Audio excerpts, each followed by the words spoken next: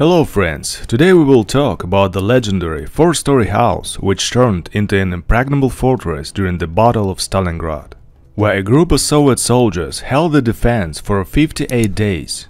This house is known all over the world as the Pavlov House by the name of the senior sergeant. However, not everything is so obvious in this story, and today I will tell you whose house it really was. And I will also share the memories of the Lieutenant Afanasyev who led his defense. Stalingrad, autumn. This autumn month proved to be the most difficult for General Rodimtsev division. They had to face two divisions of the enemy. In some places, the fascist troops almost reached the bank of the Volga. The front line was reduced to the distance of a grenade throw. For the German army, this situation was unexpected and unusual. It was impossible to use either aviation or even medium artillery, not to mention heavy. The fighting in the city was extremely fierce and intense, and continued almost around the streets and squares of Stalingrad. Even the generals of the Wehrmacht were amazed by the steadfastness and tenacity of the Soviet troops. A participant in the Battle of Stalingrad, German General Hans Der later wrote, "For every house, workshop, water tower, embankment, wall, basement, and finally for every pile of garbage, a fierce struggle was waged, which was unparalleled even during the First World War, with its gigantic expenditure of ammunition. Despite the massive actions of aviation and artillery, it was impossible to get out of the melee area. The Russians were superior to the Germans in terms of terrain and camouflage, and were more experienced in barricade battles for individual houses. They had taken up a solid defense. During the street battles in the autumn of 1942, there were several houses on the square of 9 January that were perfectly suited for defense. It was the commander of the 42nd Guard Rifle Regiment, the 13th Guards Division of the regiment, who gave the command to occupy both houses and create strong points there. However, one of these buildings was soon completely destroyed by the Germans. The soldiers defending it, led by Lieutenant Zabolotny, died a brave death under the rubble. The group of Sergeant Pavlov and his 3 Red Army soldiers were more fortunate. Although they risked, and they turned out not only their lives, but also the lives of civilians who took refuge in the basements of the house. On the night of the 26th September, the commander of the 7th Company, Senior Lieutenant Naumov, instructed the fighters of his group to scout the situation in the 4-story buildings on the square of 9 January. From an observation post, the actions of a small group were monitored by battalion commander Alexei Zhukov, who had previously received an order from the regiment commander to seize this house. Half an hour later, the fighters entered the house, but the enemy was not there. After learning about this, reinforcements were sent to the fighters. Pavlov and 3 soldiers held the building for a day, while the battalion commander and the company commander from the drained battalion personnel were recruiting fighters for a new stronghold. A few days later, Pavlov received reinforcements from 17 fighters led by Senior Lieutenant Afanasyev, who took command of his group. The soldiers brought with them a machine gun and anti-tank rifles. Sometime later, 2 company mortars appeared in Pavlov's house. The fascists made dozens of attempts to knock the heroes out of the house, but in vain. On the side of General Rodimtsev, it was the only building that had never passed into the hands of the Germans since the beginning of its defense, and next to it, with varying success, there were endless battles for the L-shaped house, the 6th school, the NKVD building complex, the dairy house and the Zabolotny house. There were no features in the design of the house that predestined its special durability. Pavlov's house was still practically a new building by the beginning of the Battle of Stalingrad. It was built in the mid-30s from ordinary brick and wood. There were apartments for party leaders and important industrial specialists.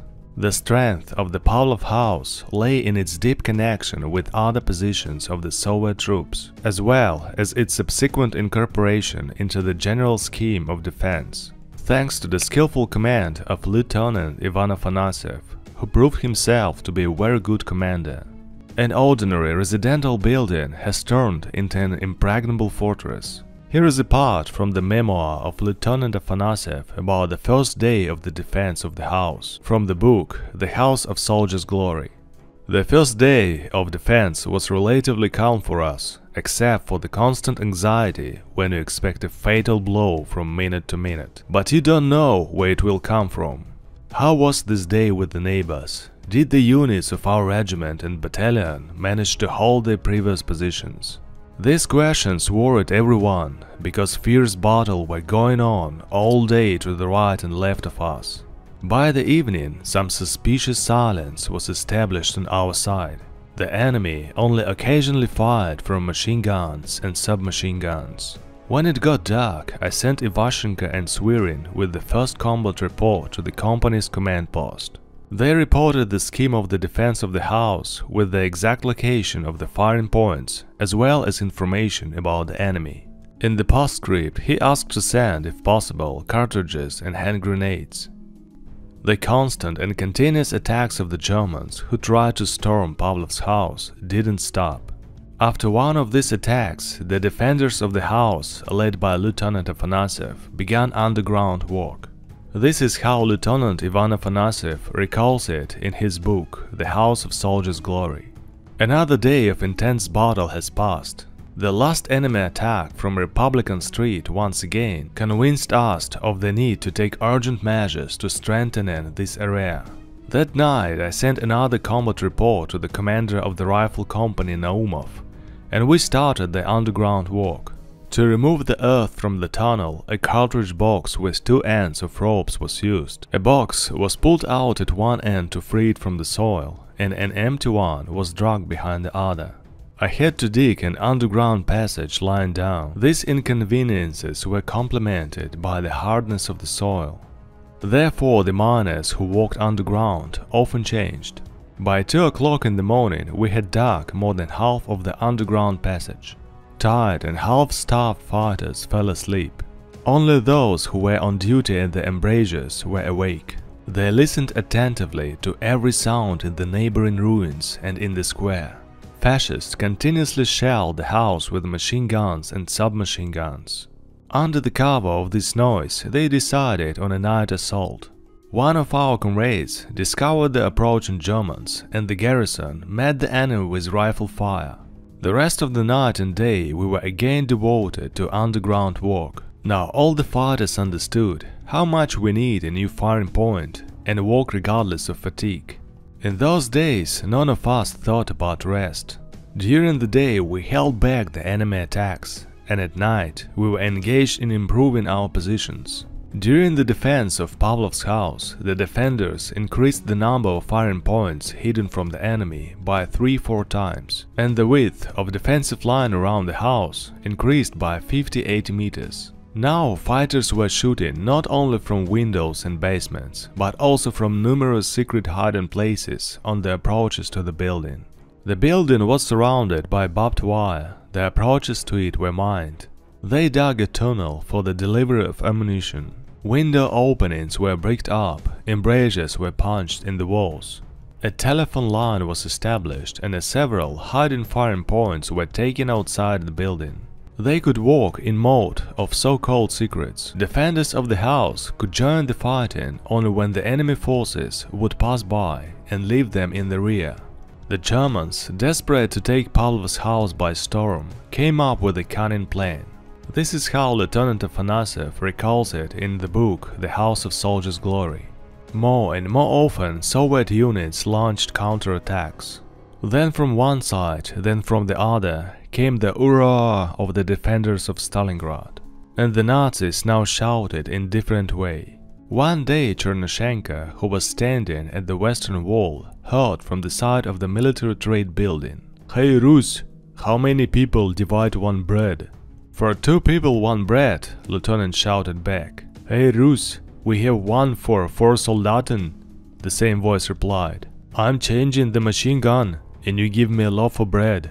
"We have weapons as good as yours. If you want bread, surrender. You Rus will shoot us." But despite the decline in morale in the Hitlerite troops, they still fiercely snapped. They were especially saddened by the loss of the railway workers' house. They dreamed of taking revenge for it and chose our house as the object. Chernyshenko reported to me that in the southwestern direction, not far from the corner of the house, some blows were heard underground. Voronov, Pavlov, Ramazanov and I stood in silence for a long time listening. The noise underground was like a shovel hitting hard ground. "They were digging under us," Ramazanov said in a whisper. We immediately reported the enemy's idea to the company commander Naumov. 15 minutes later, a major of the engineering troops came to us with some devices and headphones. He sat in silence for a while, then took off his headphones and shouted, "Here in this place, punch the foundation and dig a trench as deep as possible, 2 meters from the corner of the building." Without wasting a minute, we got down to business. The enemy heard our blows. The Nazis guessed that their idea to take revenge for the railway house failed. They never finished the excavation. A handful of brave men stood up in a long struggle with a superior opponent because they realized themselves to be part of something bigger than home. Otherwise, they would not have been able to stand. They knew that there was no land for them beyond the Volga. The defense of the house ended on 24 November and lasted 58 days. On this day, Pavlov's house was preparing for the storming of the dairy house. This house was so called because of the color of its facade.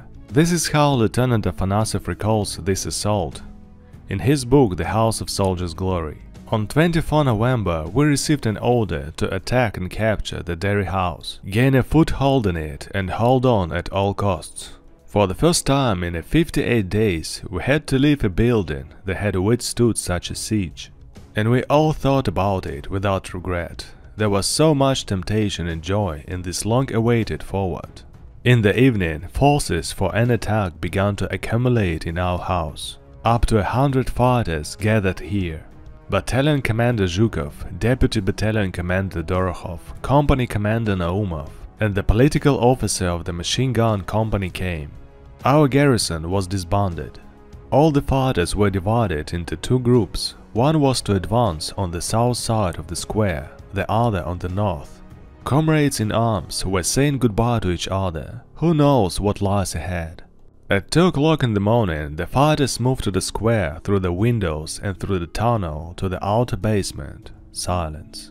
We crawled from funnel to funnel, bumping into barbed wire, twisted iron leaves and rods. Here, someone's metal shovel clattered against something, and the silence of the night cracked with the machine gun bursts. The darkness was illuminated by flashes of explosions and rockets.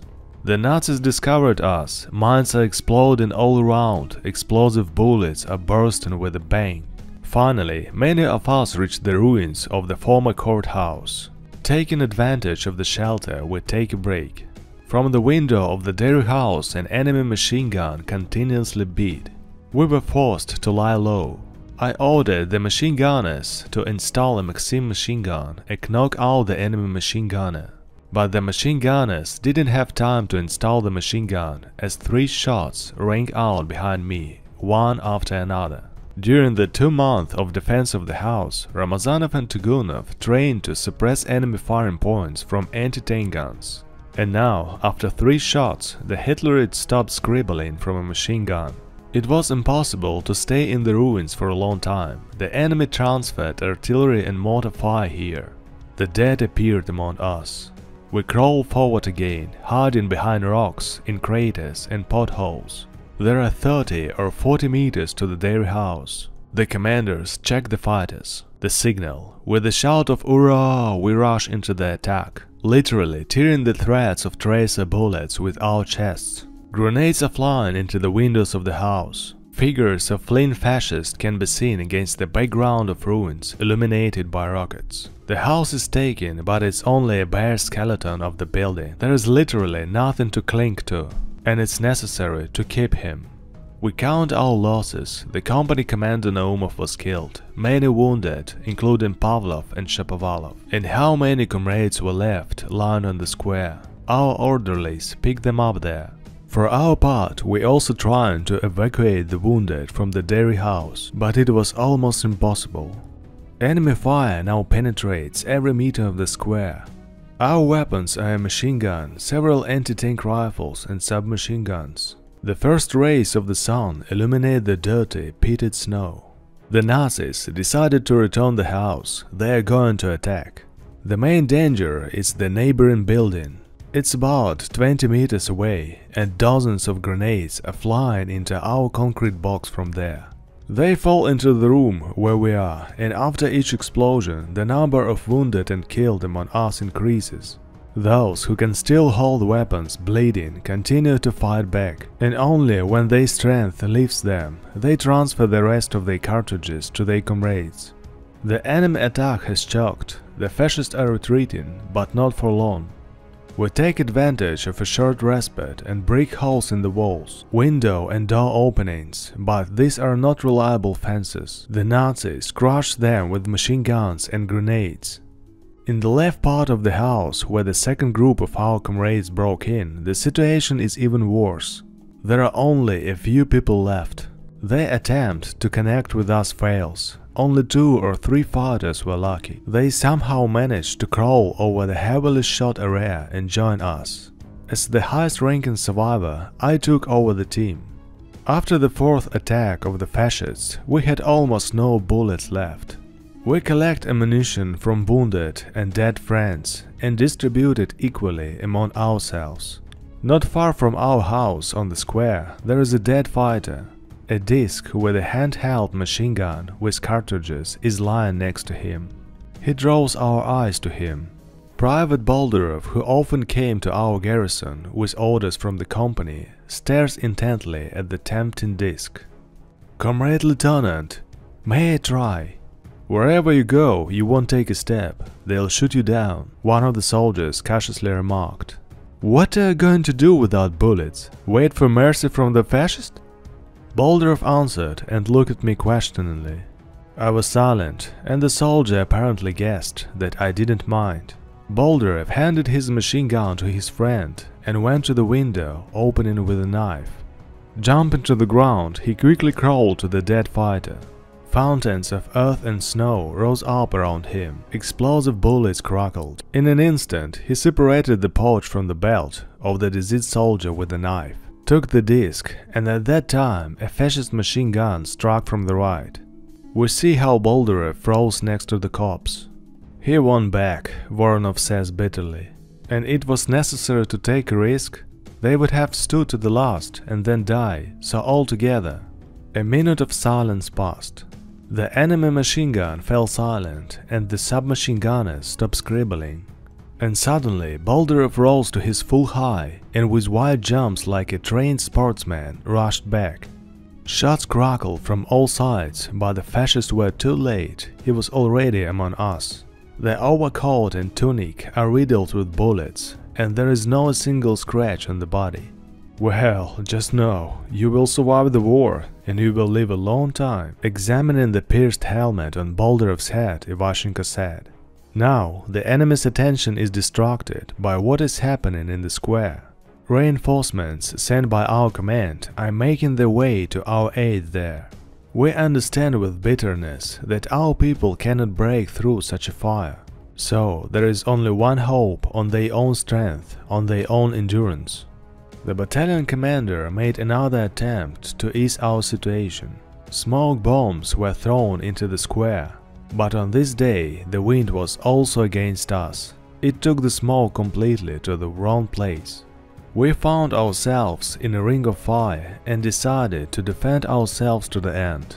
There are wounded and dead lying around, weapons covered with bricks and dust lying everywhere, and the enemy continues to attack.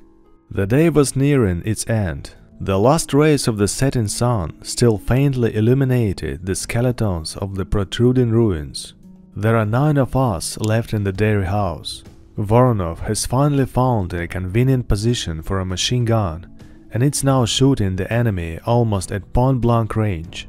Junior Lieutenant Chernyshenko lies behind a pile of broken bricks next to Gridin.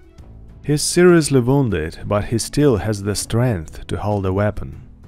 In the next house, the fuss of the fascists is intensifying. One of them, picking up Russian words, shouts loudly in our direction. "Hey, Rus Soldaten, drop the rifle and surrender. Our Soldaten nicht shoot." We give you 5 Minuten to think. Nicht give up, you're kaputt. Look at how brazen this Fritz is. He's standing right above the window and yelling, Gridin protested. And you, Gridin, shut his throat, but don't miss, suggested Voronov. Wait, Gridin. Anikin replied and raised his hand to his mouth, made a mouthpiece, and shouted, If you want to live, then surrender yourself, otherwise you will burn in the cauldron. The Hitlerite against wanted to say something, but in the middle of a word he stuttered. Gridin didn't miss. Now hold on, it's about to start. Laying bricks in front of him, Private Hunt, who had been silent before, responded. Well, let it begin. We will hold on as long as we have enough strength. What is your name? Anikin asked. Idel Yakovlevich, and what? It's that simple. We are lying here next to death, looking into the eyes, and we don't know each other. And I'm Alexei Ivanovich, I'm from Ivanova. Their conversation ended there. The Nazis rose to attack. Fountains of fire and smoke rose up among us. Shrapnel sang in all sorts of ways, bullets whistled. In the thick smoke we can see the attackers, and we hit at random blindly. Occasionally we throw grenades, there are very few of them left. Before Chernyshenko, a hefty figure of fascists grow up. Bastards, you can take it cheap, Alexei says out loud and lets out a cue at him. The German soldiers falls, but new figures of the occupiers appear out of the smoke. There are many of them. We see enemy grenades exploding around Chernyshenko. His face is swimming with blood. For some reason he tries to get up, and at this time the threat of the automatic burst breaks off at his piles. He falls dead. Svirin and Ramazanov were wounded. At the southern wall, Ivashenko, Hunt and Boldarev are steadfastly fighting back. They throw the last grenades at the fascists, occasionally beat them with the single machine guns. Anikin and I are also holding back the pressure of the invaders with difficulty. Voronov changed his position again. He manages to roll the machine gun into the next room and from there suddenly bring down fire on the attacking Nazis. Surprise causes confusion among them, but not for long. They immediately intensify the onslaught. The battle continues, but the forces are not equal, and we have nothing left to shoot back with. There are only 25 or 30 rounds left in the machine gun belt, no more. Voronov is already wounded, but continues to press the trigger of the machine gun. Grenades are exploding around him one after another. I hear him give a short cry. I turn around and see that the machine gunner's left arm is broken, it hangs like a whip. He tears the ring of the last grenade with his teeth and with great effort throws it out of the window into the thick of the fascists.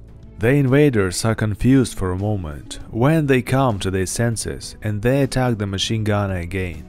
Ilya Voronov, gathering his last strength, again releases a short burst of machine gun fire at the Nazis, and at this time there are more grenade explosions next to him. He loses consciousness and falls to the ground. His place at the machine gun is occupied by Ivashenko. The last single shot thunders and the Maximka is silent. The last tape has dried up. Ivashenko is also seriously wounded. I run out of bullets and grenades. Junior Lieutenant Anikin, Sergeant Hunt and I crawl into the landing room, sit in a corner and cover ourselves with the bricks so that not every bullet and shrapnel can hit. We don't know if there is anyone else alive in our house. Grenades are bursting everywhere here, explosive bullets are cracking. Well, shall we say goodbye, friends? Scared? I asked the sergeant. No, comrade lieutenant, when you did everything you could, it's not scary to die. But ours must help out. And at this moment we are thrown by a strong explosion. I don't know how long I had to lie motionless, but consciousness is gradually returning.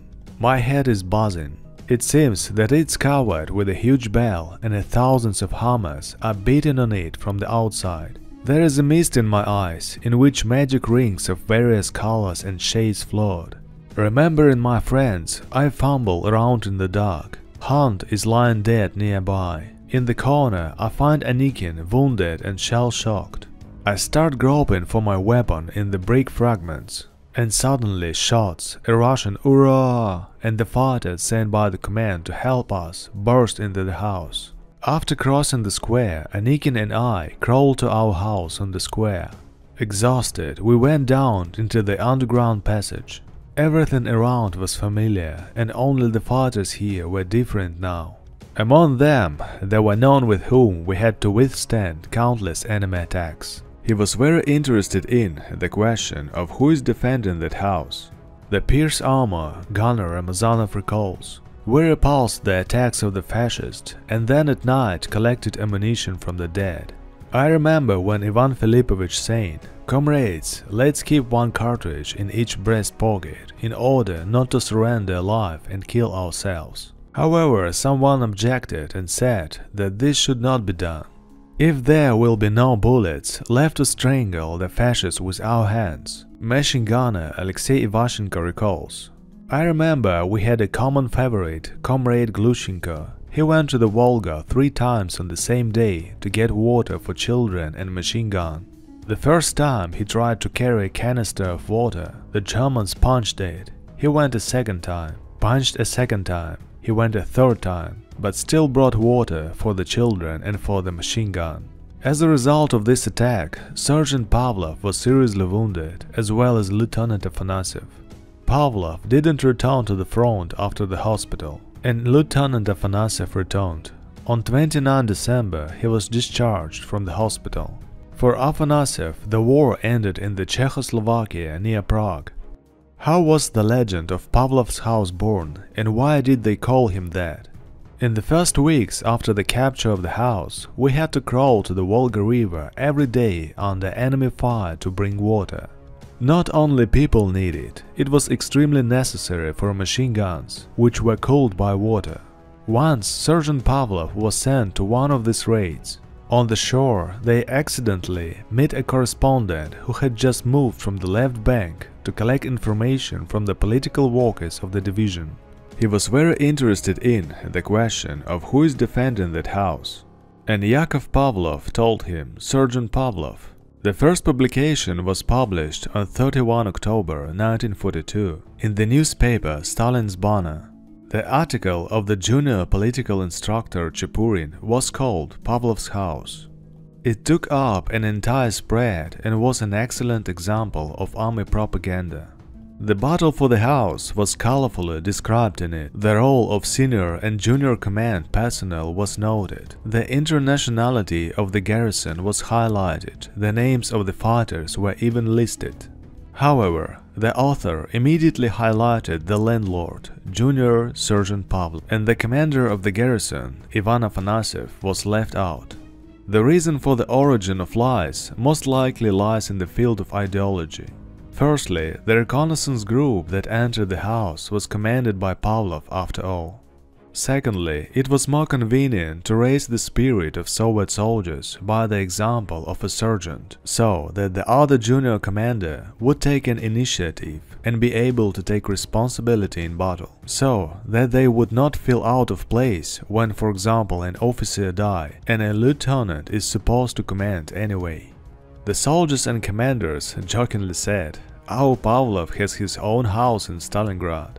Only the Germans are not registered in it." 8 May 1945. Victory over Nazi Germany. 2 months later, in July 1945, Yakov Pavlov, the only one of all the defenders of the house, was awarded the Hero of the Soviet Union Star, and with it, the lieutenant shoulder straps. Much later, 15 years later, they remembered the surviving colleagues of the Pavlov House garrison, who were also awarded medals for the defense of Stalingrad. Ivan Filipovich Afanasyev himself was a man of exceptional modesty and decency. He served in the Soviet army until 1951 and was dismissed for health reasons. Due to the wounds he received during the war, he was almost completely blind. He had several frontline awards, including a medal for the defense of Stalingrad. Since 1958, he lived in Stalingrad. In his book The House of Soldiers' Glory, which is published 3 times, he described in detail all the days of his garrison's stay in the house. However, for the censorship reasons, the book was still corrected. In particular, under the pressure of censorship, Afanasyev was forced to confirm the words of Sergeant Pavlov that there were Germans in the house occupied by them. Also, fragments were cut from Afanasyev's text telling about two cowards thinking of deserting. But in general, this book a true story about those two difficult autumn months of 1942, when our soldiers heroically held the house. Yakov Pavlov fought and was wounded among them.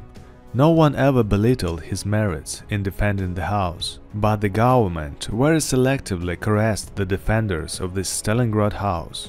It was not only the home of Sergeant Pavlov's guards, it was the home of many Soviet fighters. It has truly become the home of soldiers' glory. Ivan Filipovich was the initiator and organizer of all the meetings of the defenders of the House of Soldiers' Glory. Only once they all gathered together. Later, Yakov Pavlov didn't come to such meetings anymore and didn't respond to letters. There is also a mystical story that explains why Pavlov's house remained untouched by the Germans for so long. In addition to the fighters in the basement, there were also civilians in the house who didn't have time to evacuate. Recalls armor piercer Kamoljon Tugunov. The war. When we broke into this house, there were civilians, women in the basement. One of them had a baby in her arms, a girl named Zina. We fought the Germans and didn't let the children die, gave them the last food. Among the residents, there was a woman with a newborn baby. Here are her memories from a documentary about Stalingrad. My mother, pregnant, came running with me to this house because her parents lived in this house. They worked as janitors and they had a service room. The city was already bombed at that time. She was lucky that there was a Dr. Komilev from Kiev in that house. That's how I was born. We couldn't get out of there anymore. They said that when I was already dying of exhaustion, they wrapped me in foot cloth and began to dig a grave. Suddenly, the shovel came across the metal object. It was taken out, and it turned out that it was the icon of the sign. I slowly began to come to life, and here I still have it. Dear friends, that's all for today. Write in the comments, what do you think was the strength of the Pavlov house? Mysticism, heroism of defenders, or a well defense? And don't forget to press like if you like the video. And anyway, just write any comments and it's really helped to promote the video. Thank you so much. See you.